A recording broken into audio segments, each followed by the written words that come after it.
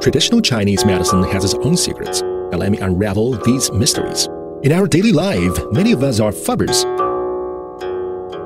Why saying so? While working, we always bend over at desks or watch the computer.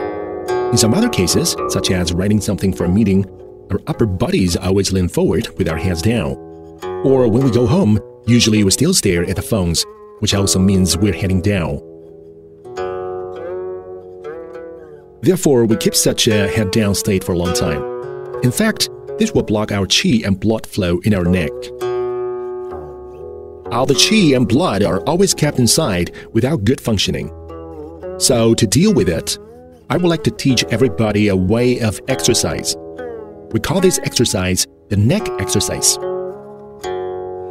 Open your legs to the shoulder width with both hands on your hips.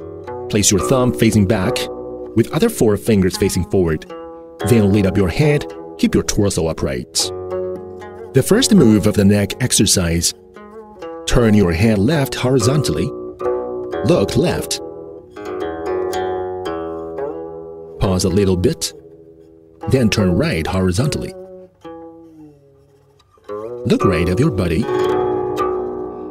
and feel the retraction brought by this move to your neck. Then return your head to the left. Return to the right. Return. Next, let us practice the move of bending left and bending right. Try your best to make your left ear approach your left shoulder. The left ear is near the left shoulder. Pause a little bit. Then do the opposite direction. Make your right ear approach your right shoulder, with your eyes always looking forward. Left.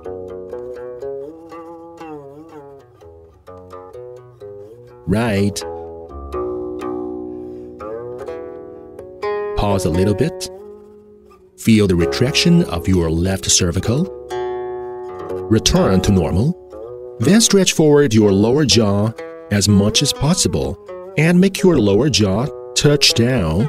Lower your head and move your jaw forward. Pull up.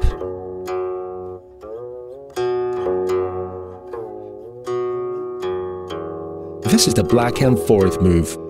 Let's do it again. Forward.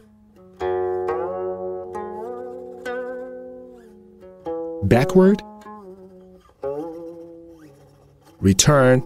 Just now we have checked the left and right move, then check the right and left bending, then the forward and backward move.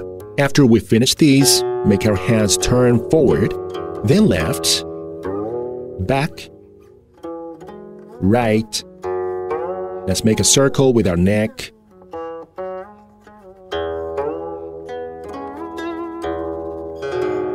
Reverse, right, back, left, forward, right, back, left, forward. It's great that you can do it 3 to 5 times. Then return, stretch your hands, lay your hands on your body sides.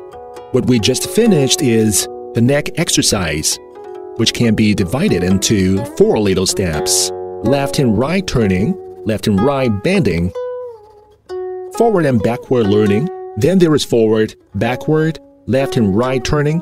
During the process of the above moves, the key point is as follows, because each move is simple enough. So make sure to make your best efforts to let each move reach its ultimate stretch position, meaning your body reaches the limits. You cannot stretch and bend anymore. Try to approach that limit position and keep for a short while. At that limit position, feel the effects and stress brought by the move to your body, because we tend to lower heads in daily life. So our head motion, muscle activity, muscle contraction and relaxation are all asymmetrical. So through doing the exercise which is symmetrical, both in left hand and back forward directions, such kind of exercises can give your cervical muscles a great stress relief.